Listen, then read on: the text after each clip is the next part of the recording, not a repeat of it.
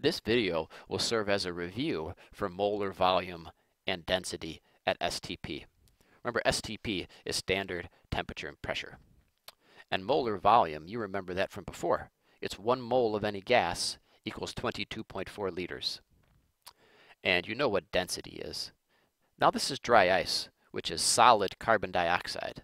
And you can see as the carbon dioxide billows over the top of the cauldron that it drops down.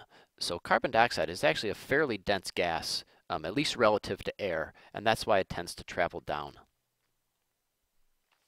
What is the density of oxygen gas at STP?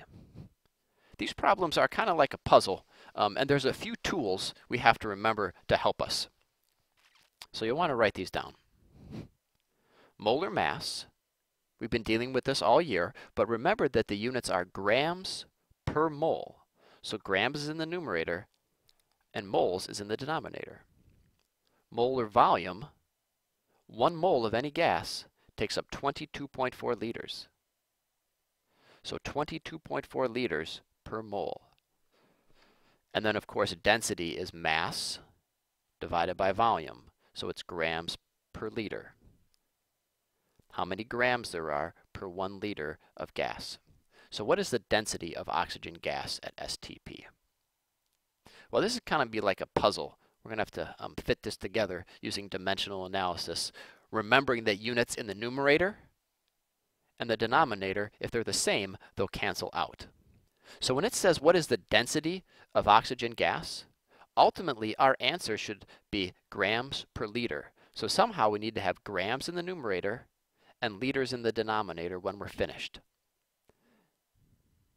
You know that the molar mass of oxygen gas is 32.0 grams per mole. So that means if we have 32 grams of oxygen, we have 1 mole of oxygen. Also, you know that 1 mole of oxygen will take up 22.4 liters of space. Now, looking at this dimensional analysis table here, what's going to cancel out? Well, you can see we have moles in the numerator and moles in the denominator. So what we'll be left with will be grams per liter, and that's a measure of density, grams per liter.